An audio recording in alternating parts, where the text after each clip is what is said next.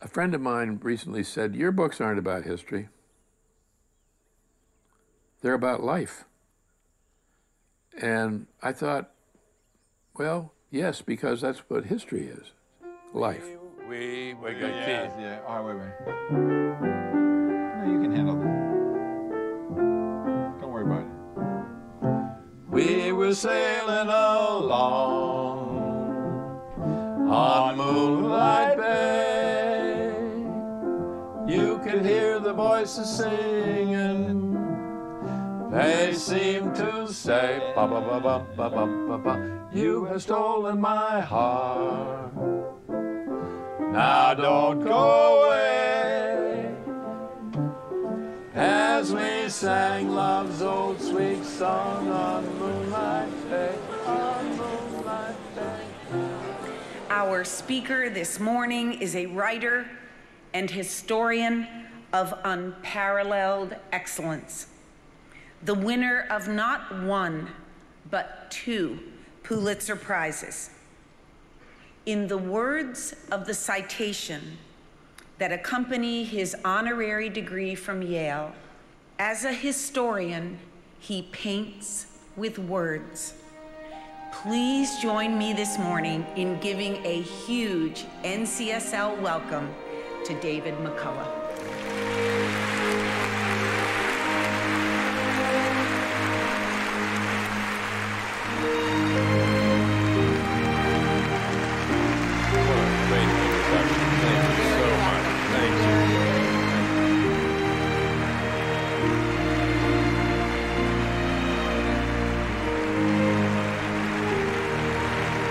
Thank you very much. Please, thank you.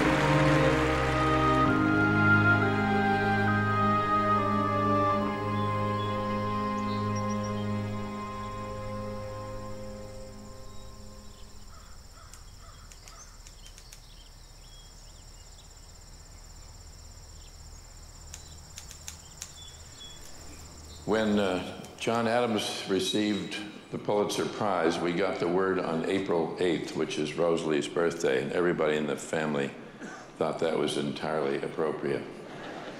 The first call was from a reporter for the AP, Hillel Talley, and very quickly after that, the phone began to ring, and with more reporters calling. And it just kept ringing and ringing, and then friends and relatives from elsewhere began calling. And things didn't quiet down until about 7 o'clock that night. Finally, we were able to sit down to a nice, quiet family dinner, and just as we began, the phone rang again. So I got up and went into the living room and picked up the other phone and said hello, and she said, "Mr. McCullough?" I said, "Yes." She said, "This is Claire Cartwright from the Christian Science Monitor." And I said, "Yes." She said, "I wonder if you're aware of our special 23-week trial subscription."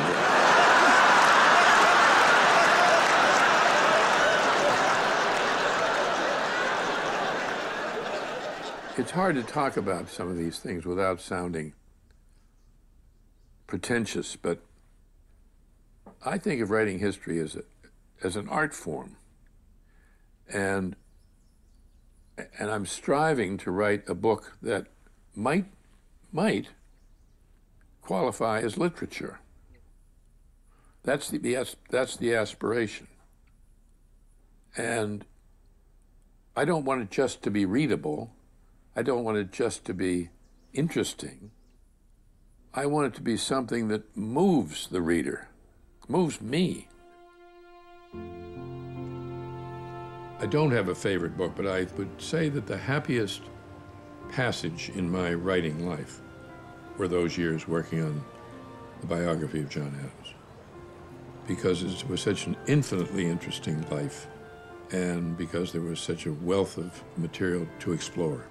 And to work in the 18th century was a thrill for me. I'd never set foot in the 18th century. You've got to marinate your head in that time, in that culture, You've got to become them, in effect. I've always felt that in working on my books, history or biography, that I ought to try and go where my subjects went, try and do what they did. It's, for me, it's essential to get a feeling of what their lives were like and what they got themselves involved with. But I also do it because it's a lot of fun. And when I found out that Adams had climbed the tower of Christ Church, I just knew I had to do that too. For some reason or other, I got very interested in the idea that Jefferson and Adams had died in the same day. It was phenomenal. And that it wasn't just any old day, it was July 4th, 1826, the 50th anniversary. These two principal figures, as they said that then, the pen and the voice of the Declaration of Independence, friends, political rivals, correspondents, died on the same day, July 4th. Now, when we get up into this part of the ladder, we're on steps that were here when John Adams made the climb. And I think that's great. I love it. My concern, my worry was a writing problem. How could I keep Jefferson, with all of his fame and his aura, his glamour, how could I keep that from upstaging short, cranky, fat John Adams, who's not known by many people at all? A number of people, I guess understandably, have the impression that working in history and biography can be an isolated, sequestered sort of life inside libraries and the rest. And to a degree, that's true. But then every once in a while, you get to open up a hatch like that and come out into the light over 100 feet up above Philadelphia, having done exactly the same thing that your subject, John Adams, did, to take in this spectacular panorama. As soon as I got into the Adams material, the primary source material, not books about him, but started reading the letters he had written, the diaries he had kept, the letters that Abigail wrote to him, all of that, I thought, this is the story. This is the man that I want to write about. What happens after a while if you spend a good long time reading the letters, diaries, reminiscences, memoirs of people, and reading what others wrote about them, looking at paintings of them, really immersing yourself in their lives, is that you begin to know them. You do truly know them. So this is the inner sanctum of the Historical Society. Ah, yes. You know almost before they do something what they're going to do, because you just know them. You know how they'll react. And in many ways, you know them better than you know people in real life. It's strange. It's weird. This is the Adams family papers, all spread out on these next rows. Think of that. I have those people in my mind.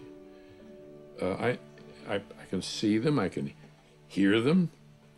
I know them.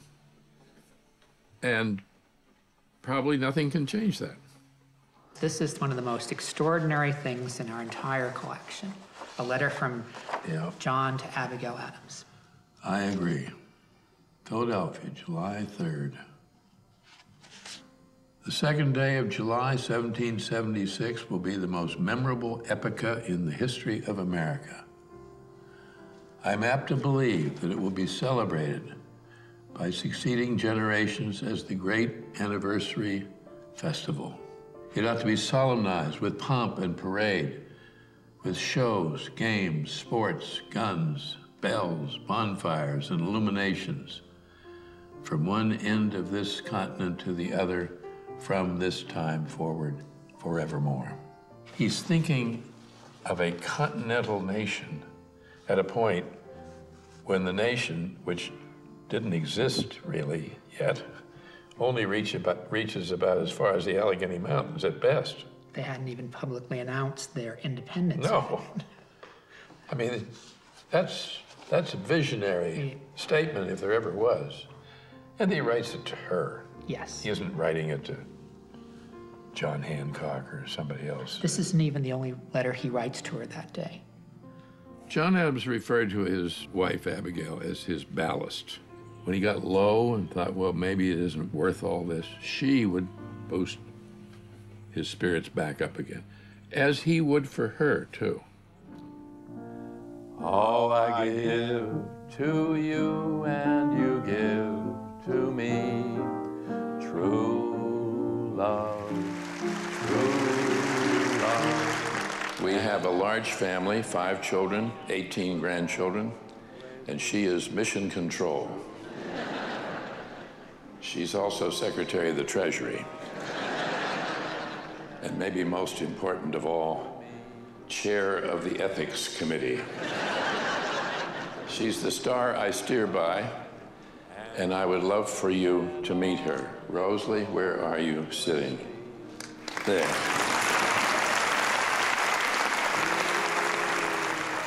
I met her when I was 17, and I was head over heels right from the beginning. I'd never met anyone like her. She was different from any other.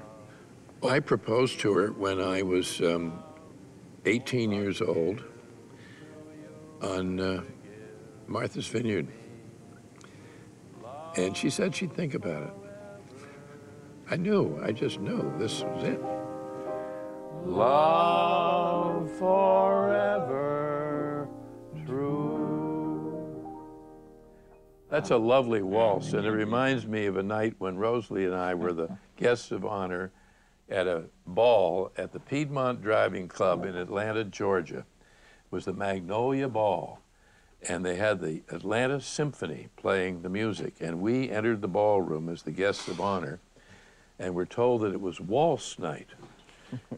And I don't do the waltz so very well. And I said to Rosie, what? Because he loves to dance, but I said, what in the hell are we going to do? And she just said, just follow me. And she was going, 1, 2, 3, 4, 1, 2, 3, 4 in my ear. And what? 1, 2, 3? Oh, sorry. She was going, 1, 2, 3, 1, 2, and pressing my back with her hand and leading me. And we danced all around the floor together, alone, solo. And then everybody else started waltzing, and we kept on waltzing. And later on, there was an intermission, and Rosalie was down stairs, heading for the ladies' room or wherever. And several of these Southern ladies came up and said, oh, we're all just so jealous of you to have a husband who can waltz like he does. Oh, brother. And it's sort of a metaphor for the whole story here, because I'm getting the credit, and she's there going 1, 2, 3, 1, 2, 3, left, right.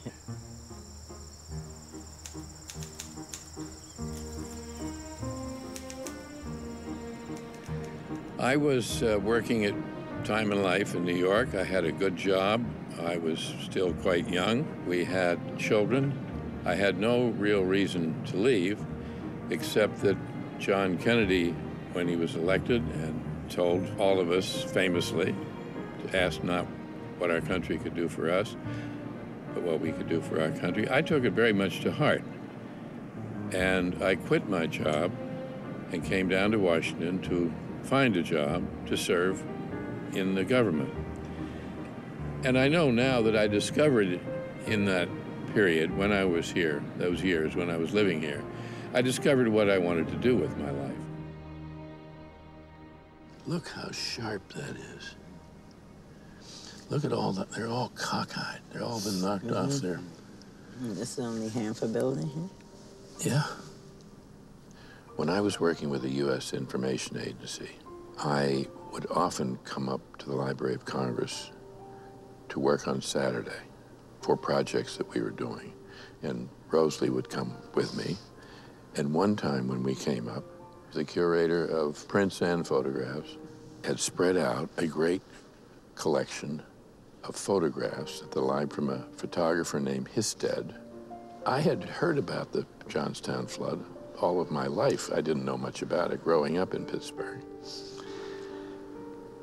But I had no idea of how violent it was, what destruction, and here were all these photographs, one after another. Here, for example, look at this. This was a city, 2,500 people, at least, they don't know exactly, died. That's the equivalent to 9/11. And it all had happened within about an hour and a half's drive of where I had grown up. And I didn't know anything about it. And I went and got a book. And the book wasn't very good. And so I thought, I better read another one. So I read another one. That was the one that was written at the time. And it was very melodramatic. And I thought, I'd like to know more. And maybe I could write the book. Write the book that I'd like to read. And then you started. And then we got going, didn't we, pal? Like the folks you meet on, like to plant my feet on the Brooklyn Bridge. What a lovely view from heaven looks at you from Brooklyn Bridge. This was a great street, very quiet, very pretty, lots of beautiful trees. Still looks just the same, and in many ways I wonder sometimes why we ever left. There it is, that's our apartment building, 153 Columbia Heights. We would go out, particularly in warm summer days like this, or weekends, out onto the promenade, or out onto the bridge. This is the promenade, as it's called, and you have everything here. The whole of downtown Manhattan, Statue of Liberty out there, ferries going back and forth, and then over here, the Great Bridge, the Brooklyn Bridge. All those years were very happy years, and some of the toughest years financially when I first tried to make it as a writer on my own. And Rosalie's one of the bravest people I've ever known. Had she not had the backbone, the balance to have said, yes, let's do it, let's try it, I'm not sure I would have had sufficient determination or nerve to have gone ahead. I feel I've been very fortunate in my subjects, and that subject, that idea coming just then in my working life and in our family life was exactly right. And we come back almost every year, walk the old neighborhood, reminisce about old times, and to walk over the bridge.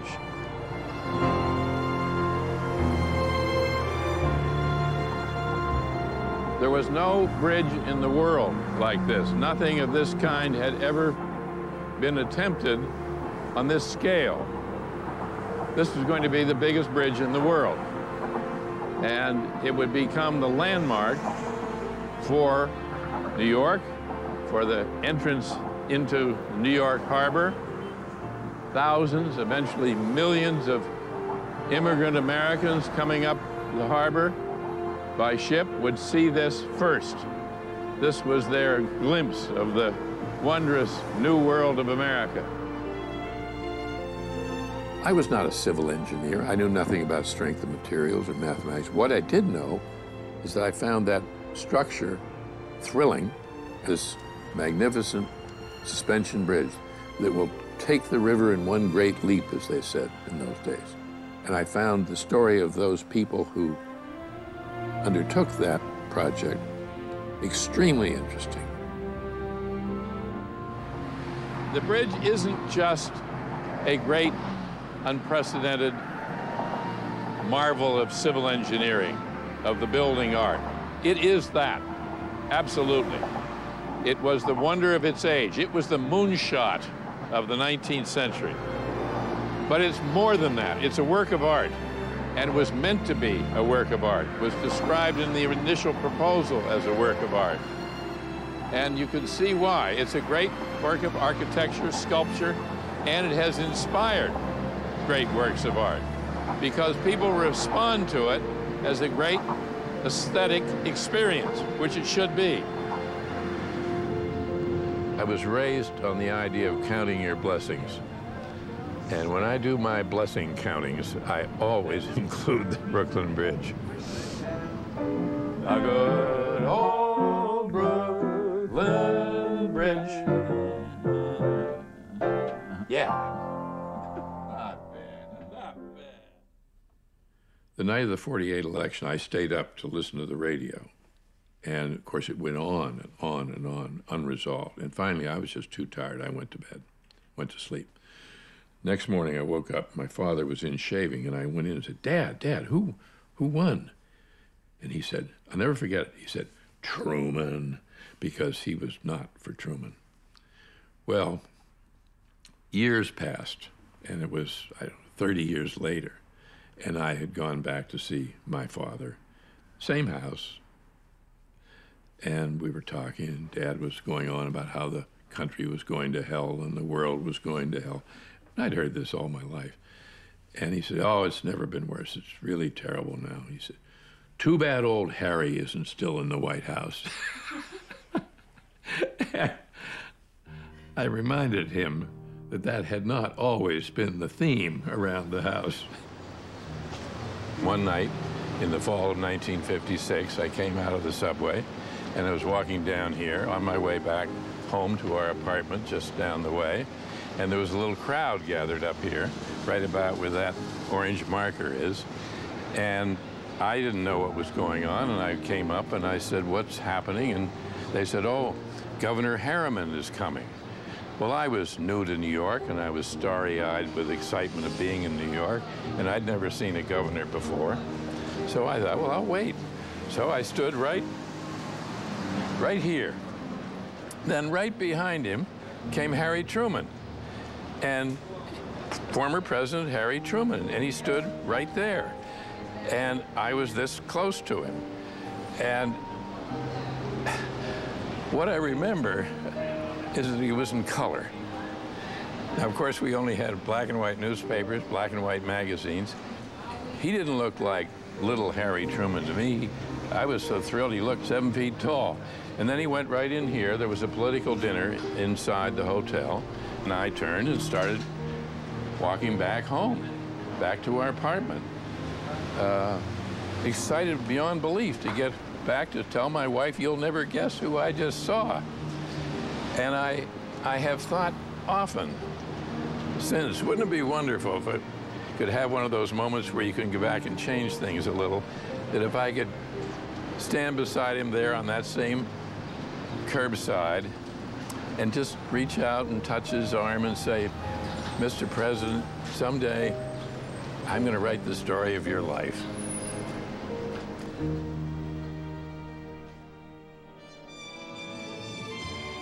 Good evening.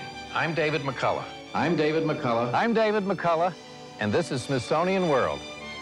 Because of an interview that I did with Bill Moyers for a film that he made about Theodore Roosevelt, a New York producer saw that interview and thought to himself, maybe that fellow could be the host.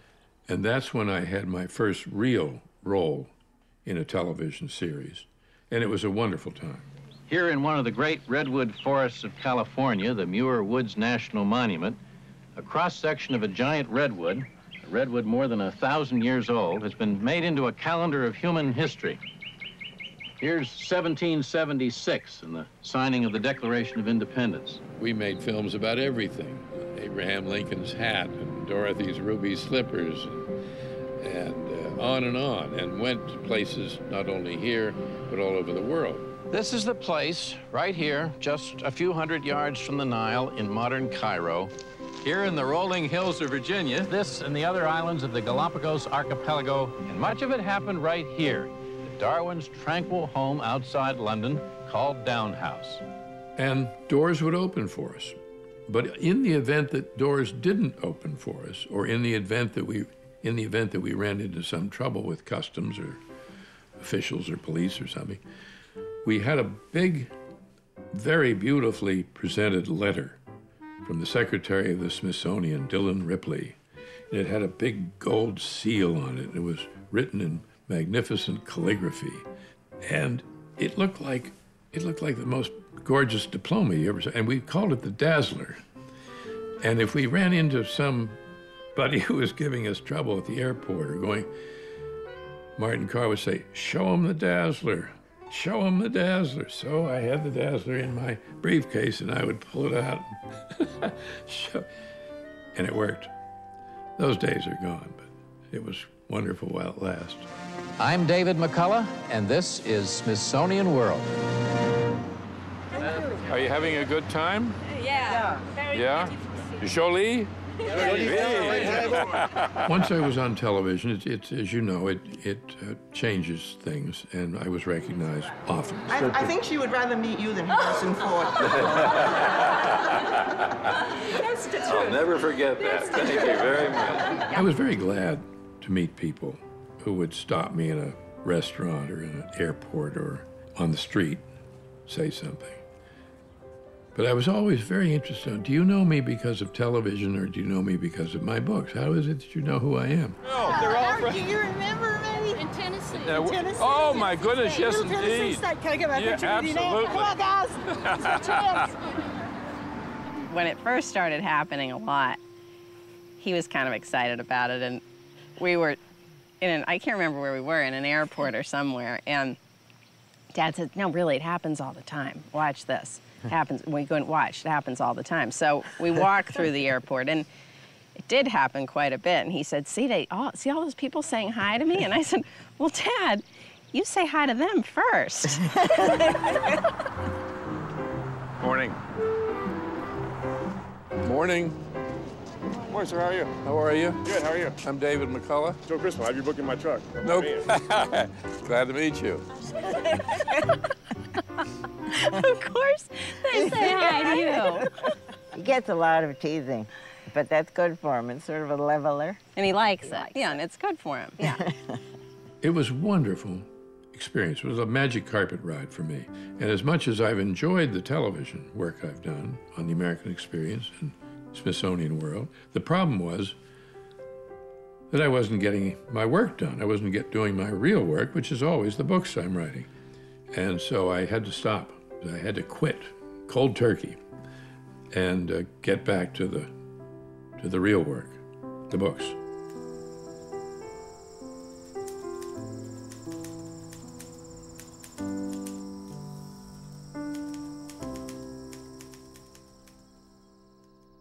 I just wanted to tell you one quick story. I'd been working in this office for a couple of years, and my old boss from American Heritage, the editor, Oliver Jensen, was on the island, and he came by to see us. And Rosalie and I brought him out here and showed him where I was working. And then on the way back, Rosalie was walking with Oliver, who was a great big fellow, and he leaned way down. He said, "Now tell me, Rosalie, where does he really work?" He couldn't believe that this was where I worked. I don't know what he expected, wall-to-wall carpeting or something. I just don't know what he imagined. I wanted it to be out here about whatever this is, 75 yards or so from the house. And the one rule I had is that they had to give me fair warning if they came out to see me, and that adults really were not welcome unless there was some very important reason. And my rule was that anybody not as tall as these posts could come anytime he or she wanted to. In other words, little guys were free to come, and then I had to raise it up a little higher as they got older, it's about that height. But it's been a wonderful place to work. Some people who simply have no judgment or tact will refer to it as a shed. It isn't a shed, it's my office, it's world headquarters. And I have everything I need in here, seems to me. No telephone on purpose, no computer, no really electronic devices of any kind. I work on this typewriter, which I love, which I bought secondhand in 1965 in White Plains, New York. And I've written everything that I have written on this typewriter. And as time went around, they came my way. As time went around, they came. But it's a long, long time, from May to December, and the days grow short when you reach September, and the autumn weather turns the leaves to flame, and you haven't got time for the waiting game. When I first met David, I was falling in love with a painter. And there was no question that it just was magic to me. For this young guy that loved books, loved sports, he seemed so well-rounded, but then he could just put a watercolor on paper, and it just was miraculous to me. It's a lovely pose. Well, I do cartoons for the newspaper, that was easy, but I also did watercolors and oils, and I took classes. I took a lot at college, at Yale. It helped my grade average considerably, because as I say, it was easy for me. But I loved it. I took portrait painting, figure drawing, and the history of art and architecture, which I thought very seriously I might pursue that. The great thing about the arts is that you can only learn to do it by doing it. And if a child gets that idea early, that that's how you learn things, by doing it, that may be the most important thing you can give them. You can't learn to play the piano by reading a book about how to play the piano. You can't learn to paint without painting. You have to do it. And in doing it, you suddenly begin to see, by God, I can do this. And then after a while, I can not only do this, I'm getting better. I think the artist in him, it comes through in his writing. He's always making you see, and I love that part of it. And I love the fact that he spent his life trying to tell the story of people that are no longer with us. And I think he knows those people so well that they become part of the household, or relatives, or family, and it's always interesting.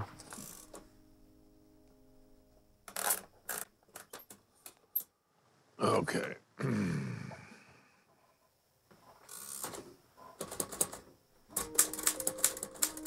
I don't think of myself as an historian in the conventional understanding of the word. I'm a writer who has chosen other days from our own, other times, as my field. That's what I want to write about.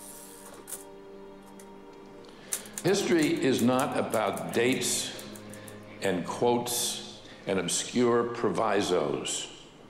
History is about life, about change, about consequences, cause and effect. It's about the mystery of human nature, the mystery of time. And it isn't just about politics and the military and social issues, which is almost always the way it's taught.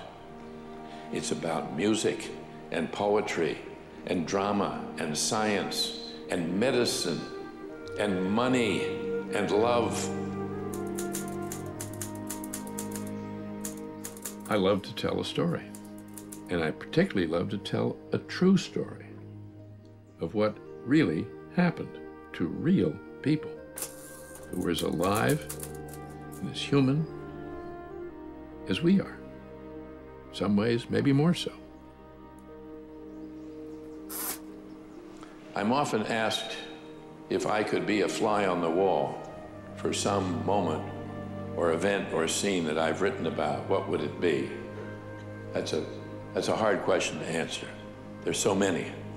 But one of them surely would be the day that Ralph Waldo Emerson, young Emerson, recently out of Harvard, went out to Quincy, Massachusetts to visit the old president, John Adams. Then, in the last year of his life, the year was 1825. And Emerson afterward wrote down much of what was said. And at one point, Adams said, "I would to God there were more ambition in the country." And then he paused and he said, "By that I mean ambition of the laudable kind, to excel." Wouldn't it be wonderful if we could reinstate through what we do as parents, grandparents, as teachers, as legislators, that old noble ambition to excel? Thank you.